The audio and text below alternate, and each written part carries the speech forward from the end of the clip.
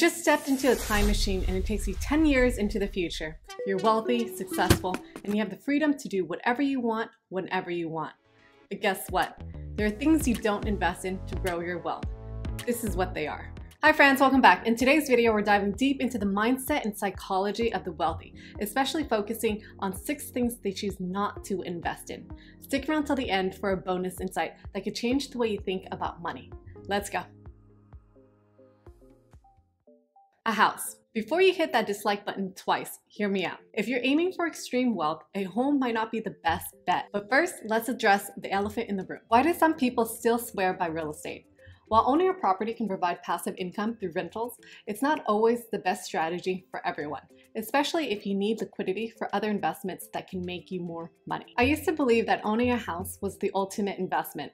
This belief was deeply rooted in my upbringing in an Asian American family and societal norms, where home ownership is often cited as the pinnacle of success. My baby boomer parents had a pretty different experience. In Vietnam, they bought homes, but only in cash. So there were no such things as home mortgage loans, no installments back then. So if a home cost you $50,000 and you didn't have the money to buy it, you simply didn't buy it. In the US, home ownership is often seen as the American dream.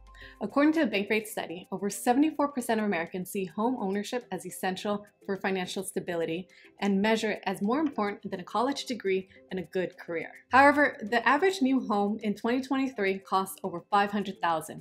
That $50,000 earlier, which could have secured a home in Vietnam back then, is merely a 10% down payment here. And while experts recommend at least 20% down to avoid PMI, how feasible is that for most people? Owning a home locks up a lot of money for 30 years and can give a false sense of security. That same money could yield a 10% annual return in the S&P 500 compared to real estate that averaged about 3 to 4% per year. This becomes crucial if you have a growing business that could benefit from that capital. You can take Ali Abdal, a doctor turned YouTuber. He started an online YouTube channel and online businesses while he was still in medical school. And in just a few years, he was earning over $1 million annually. Investing in a home would have slowed down his financial growth. Studies have shown that the emotional allure of owning a home can lead to many to become house poor. It's a financial trap that is easy to fall into, but hard to climb out of. Now, you might think, okay, home ownership offers stability, equity, and tax benefit. But consider this. Nearly 40% of Americans can't cover a $400 emergency expense. So how stable is a 30-year mortgage when a single unexpected expense could put your home at risk? Often, early mortgage payments mostly go towards interest, not actually building equity. In fact, for a typical 30-year mortgage, it takes approximately 15 years just to pay down half of the principal amount.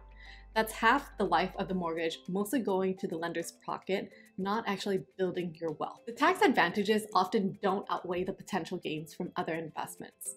According to a study by the Tax Policy Center, the average annual tax savings for homeowners is around $1,918. However, if that money were invested in the S&P 500, which has an average annual return of about 10%, it could grow much more over that same period. Contrary to popular belief, renting isn't a waste of money.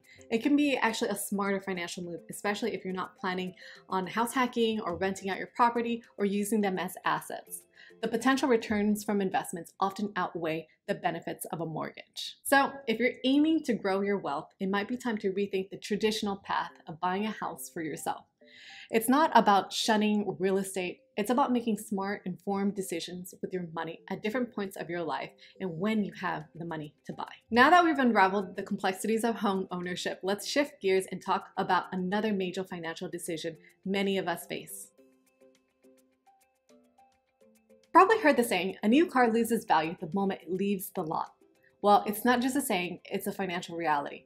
A brand new car can depreciate by up to 20% within the first year. The wealthy do differently when it comes to cars. Take Warren Buffett for an example. Despite being one of the richest people in the world, he's known for driving a relatively modest car. Many wealthy individuals prefer used cars, and they keep it for as long as possible because that's how you'll be able to reap the sunk cost of car ownership. Why do they make such choices?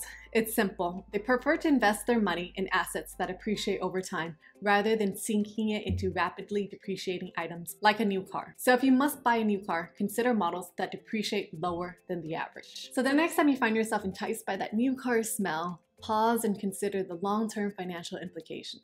The wealthy just don't think about the immediate gratification a new car might bring. They're playing the long game, the long financial game, focusing on assets that will grow over time. You have high interest debt, especially from sources like credit cards, can be a significant burden that hampers your financial growth. While some forms of debt can be a strategic tool for investment, high interest debt is usually not one of them. With an average credit card APR rate of around 20 to 30%, it's like carrying a big ball and chain that drags your financial potential. If you're burdened by high interest debt, consider the snowball method by Dave Ramsey. The snowball method by Dave Ramsey involves making minimum payments on all debts while focusing extra funds on clearing the smallest debt first. This gains momentum and motivation to tackle the next one. So for more details, check out my video over here. The wealthy prioritize paying off high interest debts quicker or avoiding them altogether. This frees up their income to invest in opportunities that yield higher and positive returns rather than getting them caught up in a debt spiral with exorbitant interest rates.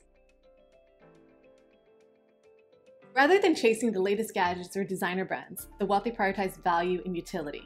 For an example, Warren Buffett used a flip phone until 2019 because it met his needs. He only switched to a smartphone when he found features that genuinely enhanced his productivity. So before splurging on a trendy item, ask yourself, does this add value to my life?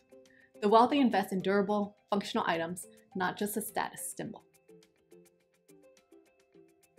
In 2021, Americans spent over $105 billion on lottery tickets, with those earning under $30,000 being the most frequent buyers. So why would those that are economically disadvantaged buy lottery tickets? The psychology is simple. The hope for a better future and opportunities. But the wealth understand the odds. 1 in 292 million for the Powerball are not in their favor. Instead of gambling such slim chances, they focus on calculated risks and taking long-term planning to build their wealth. They don't leave their future to chance, they actively shape it. Wealthy individuals don't just invest their money, they invest in financial education. They make it a point to understand various investment options, from stocks to real estate. Their secret, a lifetime commitment to continuous learning. Studies have shown that the average millionaire reads at least 24 books a year, focusing on expanding their financial intelligence.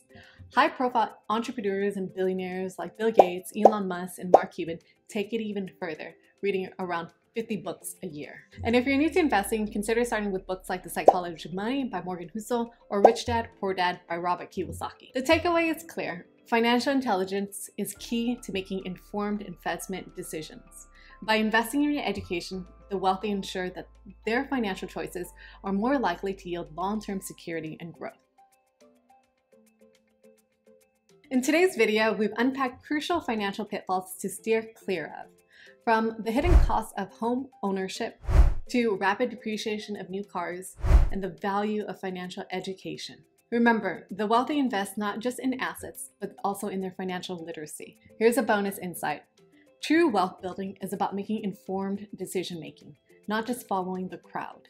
As Warren Buffett wisely said, the rich invest in time, the poor invest in money. The wealthy prioritize continuous learning to make smarter, more effective choices and play the long game. So be patient and keep putting in the effort to learn more and apply that knowledge. If you're on the path to financial independence, these strategies are worth considering. If you found this video helpful, please make sure to like and subscribe for more. You can also check out my next video here on the time value of money, what the rich don't want you to know. Thanks, and I'll see you in the next one.